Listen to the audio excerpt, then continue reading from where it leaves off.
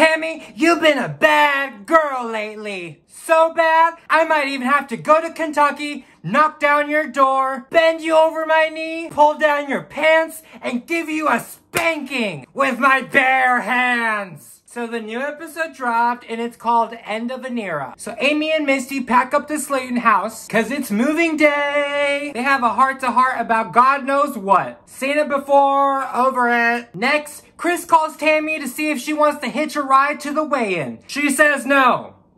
Oh fucking K. Tammy sounds like death on the phone, all raspy and sick. It must be from the binge drinking. So everyone's concerned about her even more now. Tammy, what the heck? You're on oxygen, you're an alcoholic, you're a vapeaholic, you're a foodaholic, you're a sexaholic, you're a toxiholic.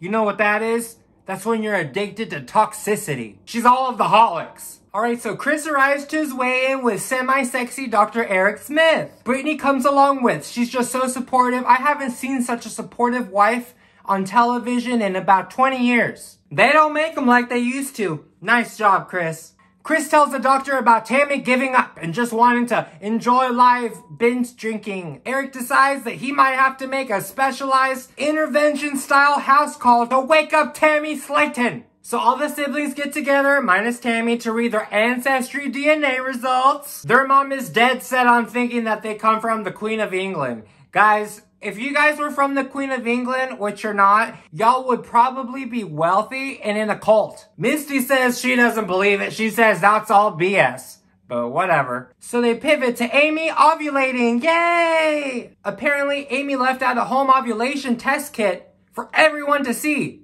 Amanda calls her out on it in front of everybody. Amy denies it. But Amanda throws Amy under the bus. She tells everybody she's trying for baby number 2. Now, Amy and Michael engaged, go on an airplane to Georgia. It's a big moment for them because Amy's never been able to fit in an airplane seat. She said it was just like a sardine can. Fat girls don't fly for a reason. But they made it to Georgia. So Amy goes in for her yearly checkup with Dr. Proctor since the surgery. Dr. Proctor tells her she needs to lose more weight before she goes off trying to have another baby. He's clearly concerned about her health. Dr. Proctor asks Amy if she's been meeting the goals that she set. Amy says, no, but I've gained back a lot of weight.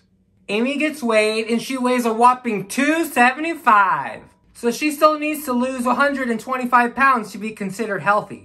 She won't lose the weight though. She's just gonna get pregnant and then get pregnant and then get pregnant again. That's what she was meant to do. But Amy lets Dr. Proctor know what's going on with Tammy. Dr. Proctor is concerned. Amanda goes to see Tammy and gives her a stern talking to. Tammy starts to get bitchy. Tammy says to just let her be. Amanda says something so real. She says, girl, ain't nobody expecting you to be anything but yourself. Now, Amanda does something very special. She gives Tammy an old quilt that used to belong to their grandmother. She was the only one who showed them love, and she raised them. Tammy breaks down and cries. She said, I had a dream you gifted me this quilt. How sweet is that? Tammy says, I'm not giving up. I just want to be happy and in my own way. And that's one of the most realist things I've heard on the show.